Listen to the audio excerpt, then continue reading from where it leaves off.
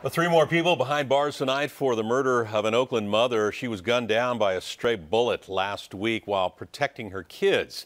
KPIX5's Andria Borba joins us live now from Oakland with the latest break in this case. Andria? Well, Ken, it's a tragic case that has gripped the Bay Area, and over the weekend, three more people were arrested for the murder of Shamil Price in front of her children. Now, the suspects were taken into custody over the weekend. Shelton McDaniels and Jerry Harbin Jr. were booked on homicide charges. The third, Cashel Wilwright, was taken into custody on accessory charges.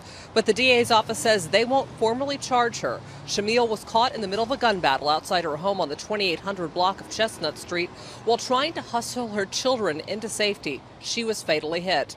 Where very often detectives run into brick walls trying to get witnesses to tell their story and put people behind bars, OPD officer John Watson says the opposite happened here. It was community involvement, it was tips, it was witnesses, it was the neighbors and people coming forward and saying this is a tragic. Now, the first arrest of 19-year-old Anthony Sims came Friday afternoon. The case, along with all four arrests, have been sent to the Alameda County District Attorney's Office. Watson says we can expect more information about this case in the upcoming days, including a clearer picture of exactly what happened that afternoon that Shamil Price was killed. At the moment, ballistics experts are taking a closer look at the evidence to try and figure out who fired that fatal shot that killed Shamil Price. Live in Oakland tonight, Andria Borba, KPIX5.